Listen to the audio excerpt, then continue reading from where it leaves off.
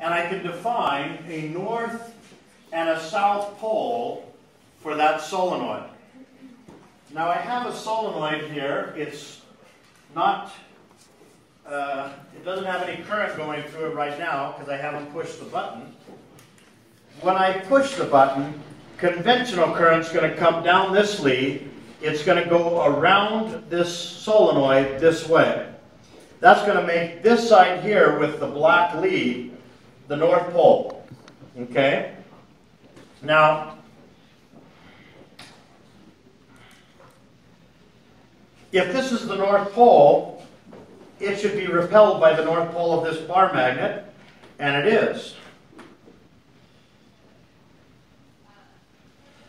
Now that means that the other pole should be attracted to this North Pole, and it is. The South Pole, on the other hand, should repel this red end, and sure enough it does. So this hanging solenoid acts exactly the same as if I had just hung a bar magnet from a string and allowed it to rotate like a compass needle. This solenoid acts like a bar magnet. Or more importantly, this bar magnet acts like a solenoid.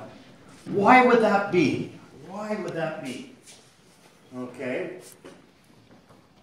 What we're going to do is we're going to look at a hunk of iron, and we're just going to look at a cross-section of it. And you remember that I said last day that every atom of iron has a dipole associated with it, a little north and a little south.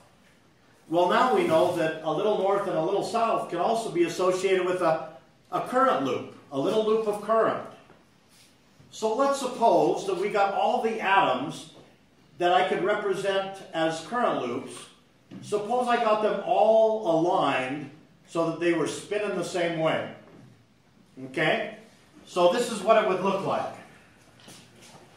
Each of that represents one atom. Okay? And that atom has a north and a south pole, and I can represent that with a current loop that goes clockwise. And so the North Pole would be pointing into the board, the South Pole out of the board. And I get them all lined up so that they're all going around clockwise. Now, let's look at what happens inside the iron. If I look inside the iron, say here, this atom has current going up and this one has current going down. They cancel. If I look here, this one has current going to your left, this one has current going to your right, they cancel. If I look here at a corner, this one has current going up and to the left, down and to the left, down and to the right, up and to the right. They cancel. They cancel everywhere, except on the edges. On the edges, there's nothing to cancel that little current loop. And so it looks like I've got current on the edge. There, and there, and there, and there, and there, and there, and there, and there, and there, and there, and there, and there. Okay? Everywhere else it cancels. So what that looks like, that hunk of iron, looks like a current loop around the outside of the metal. Now, this piece of iron, if it were magnetized, doesn't really have current going around it.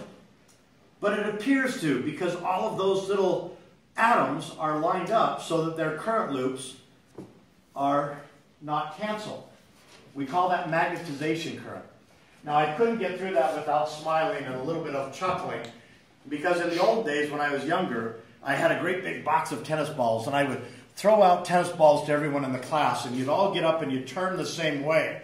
And then I'd get up on the tables and jump from table to table and show you how the current canceled at different places. Well, a couple years back, I was jumping from table to table, heavy as I am, and I had a little problem with my shoe where I had a little nail head that was sticking out. I jumped, I hit, I slid, and I came straight down straddling. Yes. and class was over. And for weeks, everyone would say, "Hi, Dr. Francis," and then chuckle. Yeah, I feel it. Okay.